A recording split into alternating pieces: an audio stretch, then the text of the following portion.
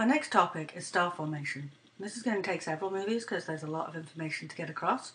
So this is going to be our first introduction to how stars form. In order to understand how stars form, we have to understand where it forms, which is the interstellar medium. So what is the interstellar medium? All it is the gas and dust between stars. That's what it means. It's interstellar is between stars. It's very low density. On average, there is only one dust particle per million meters cubed. And there are only 100 gas atoms per million meters cubed. But the ISM is not homogeneous. It's got dense parts and diffuse parts. And so some of those regions that are dense are important for star formation. And we call these molecular clouds and nebulae. And just to clarify, nebula is a very general term. It just means fuzzy objects in the sky. And it comes from the Greek for cloud. So when I use nebulae, I really am using it in a very vague way. So let's talk about those typical densities because, saying that there's one particle or 100 particles per meter cubed is not very helpful. So the average ISM has much less than one particle per centimeter cubed, okay? And if you've got a nebula that is like a planetary nebula where you've got lots of glowing gas, it's much denser at about 1,000 particles per centimeter cubed. Once we get up to a dark nebula where it's dense enough that you've got enough material that you're blocking out the starlight from behind, then you're talking about 10,000 to a billion particles per centimeter cubed. But that's still very low compared to what we see on the Earth, where the atmosphere around you right now has about 10 to the 19 particles per centimeter cubed. So let's talk about protostars and where they form. How do they form in the ISM? Well, essentially, we're coming back to hydrostatic equilibrium. It's a big battle between gravity and pressure.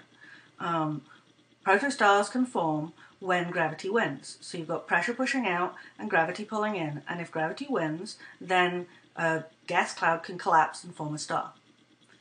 But what does that mean for what environments are likely to be good places to form protostars? Well, you need something that's dense, right? You want the particles closer together because then they have higher mutual attraction. You also want it to be cold because remember that in the ideal gas law, P equals nKT, as temperature goes up, pressure goes up. So if you have a low temperature and a dense cloud, then you've got much better chance of getting gravity to win over pressure. So here I've got a model of something that might collapse. I've got a big cloud of gas, but it's magnetic. It's got particles in it that give it a magnetic field. So it's got this magnetic field.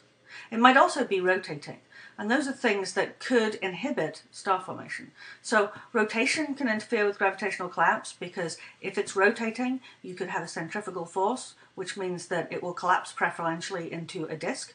We'll come back to that idea later. But it's certainly going to affect how it collapses.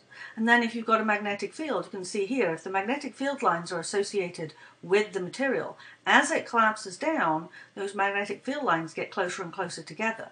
Well, if you've got charged particles in there, they'll be affected by the magnetic field, and you may find that it either distorts or inhibits the collapse. So where should we be looking for star formation? Well, basically in dark nebulae. And there are a few different classifications of these things.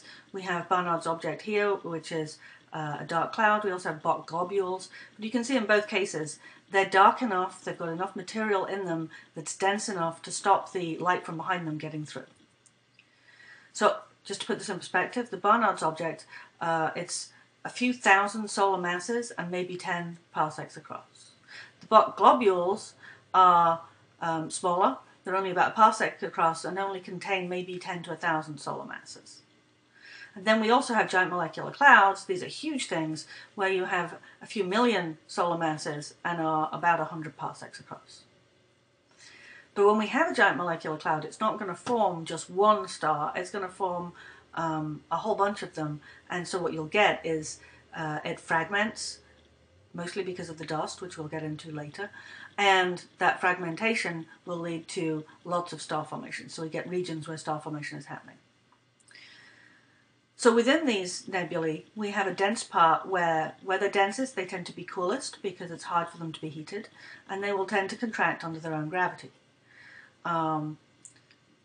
what causes them to be not homogeneous in their collapse, not just collapse all straight in, is not really well understood, but it possibly to do with dust and shockwaves. So here is just a schematic of what's going on. You've got a big giant cloud over here, and as it collapses, you might have a dense zone here, a dense zone here, a dense zone here, a dense zone here. So as it collapses, those will tend to win out and pull things in, and then you'll get more clumping, and so you end up with all these fragments, and each of those can form a star. Here's a real example of those sort of globules that form. So this is the Eagle Nebula, sometimes called the Pillars of Creation. And if we zoom in on this zone, that's this image from the Hubble Space Telescope, these are called eggs, which are evaporating gaseous globules. And essentially each one of these is where a star can form. But they're also being ionized by stars that have already formed close by, and that's one of the things that's driving the mechanisms here. Here's another example of a star-forming region. So here we have Orion. Here is Betelgeuse and Rigel and the Belt. And here's the Sword, and that fuzzy thing there is the Orion Nebula. If we close in on that, this is a nice picture of the Orion Nebula.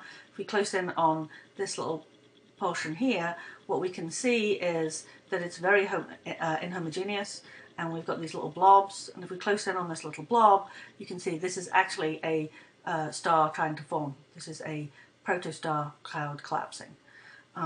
This is also showing you another region like that is in radiolabs.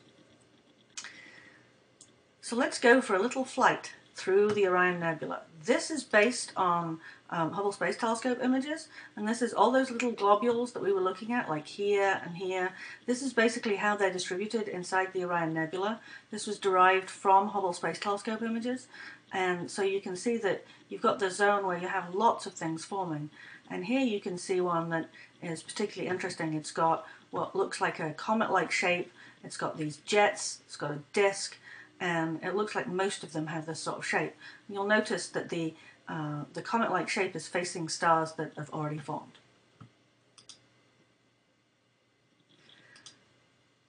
Okay, so we need these things to collapse, and something can cause that by disturbance. You've got a cloud of material that is gravitationally bound to itself. So you've got all these gas particles, and they're not drifting away, they're basically held into this cloud. If you push them just a little bit closer to each other, that changes the gravitational balance, and gravitational collapse can start. So it could be a shock wave, maybe from a supernova, but you can also get it from a new hot star where it's blowing out the excess material as it's born. It's got lots of high energy photons that can drive radiation pressure.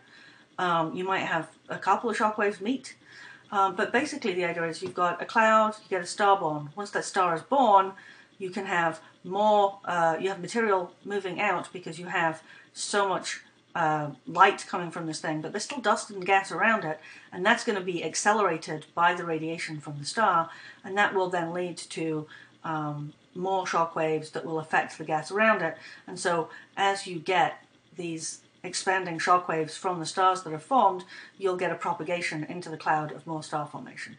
So this is how you would get lots of stars forming very close to the same time. Now let's talk about what happens in detail. The collapse starts with molecular material. It's a big cloud of gas. It's cold. It's less than 100 Kelvin. Most of it's going to be molecular. And for now, we're just going to consider hydrogen because that's what most of it is. So it's going to be molecular hydrogen. So it's going to collapse under gravity, right? And it's basically in free fall. You've got all this stuff collapsing in. It's converting gravitational energy into kinetic energy. You're accelerating under gravity, the particles speed up, they have more energy. As they hit one another, it thermalizes. Once it gets to a temperature of about 2000 Kelvin, then actually the heating stops. And this has to do with the fact that you now have a mechanism to use up that energy. So the photons that are around and the collisions that are happening mean that instead of having molecular hydrogen, you start to break it up. You're breaking that molecular bond and making atomic hydrogen. And so what this does is it uses up energy, right? And so the temperature just stays at that, about 2000 Kelvin for a little while, until it's finished dissociating all the hydrogen. But it still contracts because gravity's still there. It's still falling under gravity. So it's going to contract really, really fast. but the temperature isn't going to increase because that energy is being used. So gravity is winning. But once we have all of the molecular hydrogen destroyed and it's all in atomic hydrogen, now we have another effect that happens. And what that is that the thermal energy that was being used up to dissociate the hydrogen is no longer needed, and so now we can heat up again. So we're still shrinking, but now the gas can heat up again, and so we get increasing pressure. As the pressure increases, we get a balance between the gas pressure and the gravity. And so what we get is that pressure starts to counteract gravity. Okay? And so once it reaches that stage, it has to radiate energy in order to collapse. We'll go into this in more detail later, but basically it's going to take of the order of 1 million years to collapse down under gravity until there's enough of a high temperature in the core for hydrogen to fuse.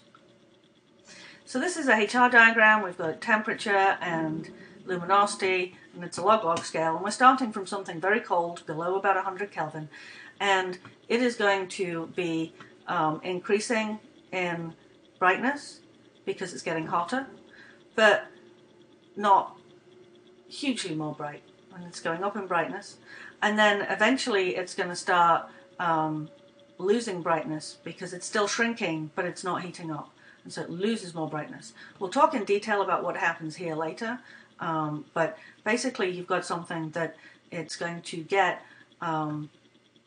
hotter and brighter, and then it's going to stop getting much hotter. Well, it gets a little hotter, but it's not getting much brighter, and then it's going to switch on as a star. So that's for basically a young protostar. This is kind of showing the tracks for what happens when you've got different masses, and we'll come back to why they're different shapes later. So if you've got a very low mass star, it will tend to go from, it doesn't change temperature very much, but it does go down in brightness, and that has to do with shrinking. Whereas if you've got something that is very massive, it will tend not to change its brightness very much, but it will change its temperature a lot. Okay, let's just talk briefly about observing these things. They're going to be fairly cool. Once they switch on, then they're hot, but the cloud itself is fairly cool, so they should be large and red. They're a big thing that's emitting according to its temperature.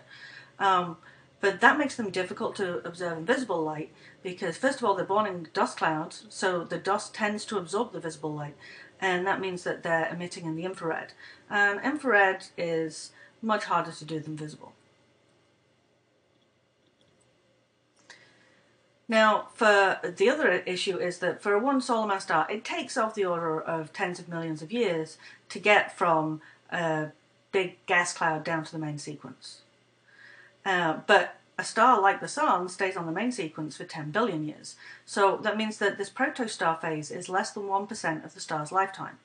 And that means that there really aren't that many of them. So part of it is that they're just hard to find because they're not that common. They don't stay in this phase very long, so that part of the lifetime is just too brief to observe most of the time. So I want to give you a couple of examples. These are protostars. We have T Tauri stars, which are protostars of Sun-like stars. They have these disks and bipolar jets, just like we saw in the animation flying through the Orion Nebula. We also have what's called Herbig-Haro objects, which are associated with these T Tauri stars and have to do with those bipolar jets. And so here you can see these are images that this is a protostar. It's got a disk of dust around it.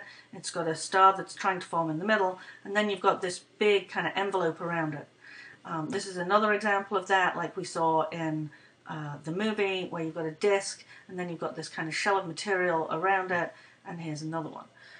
So what's going on with these things? Well, first of all, they form disks, and they form disks because of rotation. Basically what you've got is that as it rotates, you tend to impede gravity. You've got a centrifugal force away from the axis of rotation, but you don't have that extra force in the direction up and down the axis. And so it can collapse much more easily up and down the axis, and therefore it will become a disk. This is something that is fairly easy to understand. And so we can get our disk no problem. We're not really sure about the jets. The jets are a little bit more tricky. So basically, we know that when you have a disk of matter that's accreting, it can form jets. This seems to be almost a universal. It seems to be something that we see in lots of different types of astrophysical objects where you have an accretion disk, that you will get a jet. Exactly how they work is beyond the scope of this course, but I encourage you to read up on it. And so here is showing a schematic of what you're going to get. Here's our disk that formed because of the rotation, but now it's got this jet of material, and then that's plowing into what's left of the cloud or what's around the cloud, and it's giving it enough energy to glow. And so those are the Herbig-Haro objects. So here I just want to show you, this is a real image of a Herbig-Haro object called HH30. So you can see the jets, and you can see this bright stuff here, and this is a model of what we think is going on. And basically what you've got is you've got the disk, which is kind of very dense here, but then peters away, and this has an effect on how the light escapes, so you get this nebulosity, and then you also have the jet that is causing material to be bright in the direction of the jet. Okay, and so the last thing in this particular movie segment is going to be just going through the steps of pre-main sequence evolution for a fairly low mass star, a star like the Sun. So we start with an interstellar cloud, and it's huge, parsecs across. It has low density, it's very low temperature, basically the same temperature throughout, and this is, it's going to stay like, once it starts collapse, it's going to collapse in about a couple of million years. Once it starts collapse, it starts heating up. So you can see here it's collapsing, so it's getting smaller, denser, and hotter. It's then going to fragment, and so you're going to get it in pieces, and that's going to take of the order of 100,000 years. And you can see as it's fragmenting and continuing to collapse, it's got smaller, it's got denser, it's got hotter, and now there's a difference between the center and the surface. Now it's collapsing in earnest, and we've got a central temperature around 1,000,000 Kelvin. That's still not enough to do fusion. We've got a surface temperature around 3,000 Kelvin. We have a high density, and we're getting down to the size of a regular star. This just keeps going on for of the order of 1 million to 10 million years, and it's just getting hotter and hotter in temperature. Once it gets to 15 million Kelvin in the center, that's when you can switch on the fusion. And at this point it has a much higher central density, it's much smaller, and we have a main sequence star. And that's the first part of star formation. Join us again for what happens next.